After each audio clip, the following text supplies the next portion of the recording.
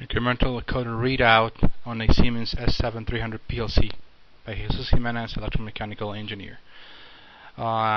This here is a incremental encoder built by Heidenhain and is a 1 volt peak-to-peak signal encoder with a 1000 pulses per revolution readout. It uses differential outputs, and this here is a quad op-amp circuit that will convert the differential values coming from the encoder into TTL level signals, and then there are some optocouplers to convert the 5 volts supplied by this cell phone charger that supplies power to the circuitry, and then used by the 24 volt DC inputs on the PLC. So the encoder AV and revolution signals can be converted. Here is the sinusoidal signals coming from the encoder. This is the data sheet from the Heidenhain website, and you got A minus, B minus, Z minus, and these signals are then fed into 3 op-amps and the IC. I'm using LM339, has 4 optocouplers, and 4 op-amps, and then I use 3 optocouplers to isolate and couple the 5 volts into 24 volts. Then I feed into the PLC IOs. That is for the hardware side. Now, in the PLC itself, in the hardware config, you need to tell the PLC that is going to be set up.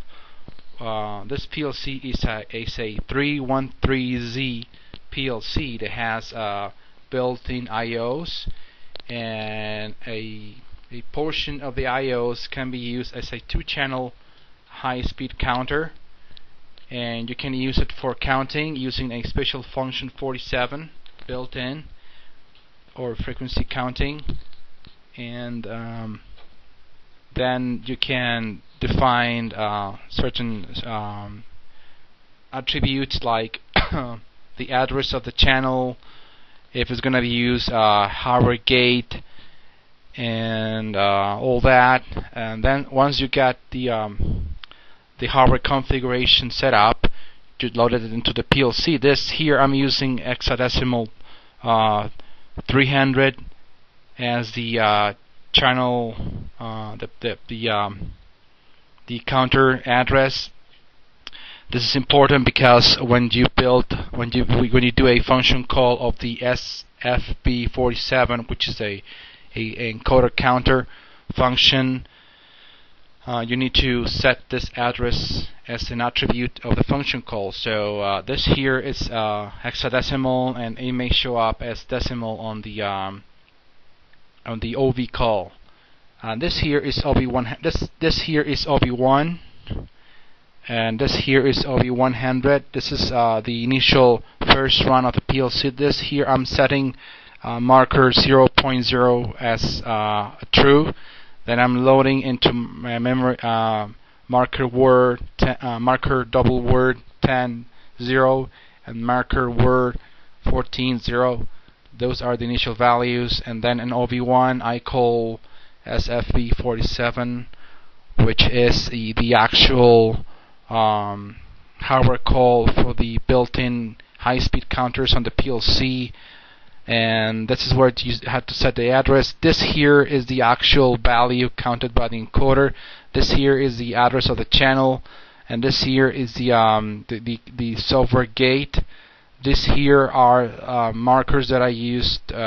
This is a result value from the function call that I used for revolution increments. This is very useful because you can count pulses using the A and B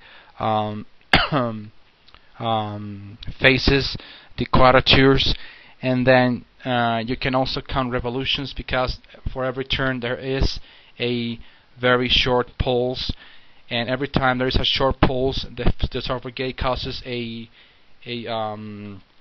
interrupt call. The O85 is called. This is O85. Every time there is a software gate, this OV85 is called, and then I count to which sense the rotation is going. So I can count pulses and I can count revolutions.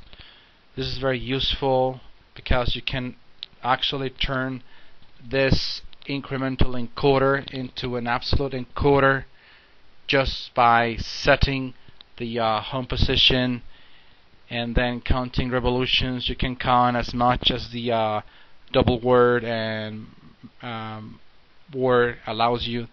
This here are the LEDs lighting as I turn either clockwise and counterclockwise, and this here is a variable table.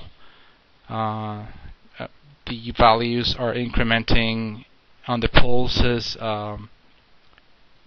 double word register, and on the word the revolutions are also incremented. Maybe you cannot really see it very truly because the resolution of the camera isn't that good, but the values are adding up or subtracting depending on which direction the shaft of the encoder is turned. And I'll try to zoom in this here. I think there's a zoom function somewhere. Let me see. Zoom in, yeah. Getting better. Let me just see if I can zoom it a little bit more. No, not good enough. Let me zoom it again. Down here, zoom in. Okay, now you can see it. You can see marker, double word, pan. That's where the pulses are resulted when the SFB47 function call is executed. And then and marker word 14, that's where the pulses, the revolutions are added or subtracted using OB85. And this here is the hardware gate. I can switch it off and thus disable the counting. And if I want to, start from the beginning, I can either call OB100 or press the memory reset, which will restart the PLC. It will reload again, and OB100 will be loaded. And every time OB100 is loaded, it writes 0 on both variables. So you can use this like to count a long axis or something. This is very handy because this helps me to interface. This encoder here was was part of a CNC, and they dumped it because they thought it was faulty, but it's actually a working encoder. Thanks for watching.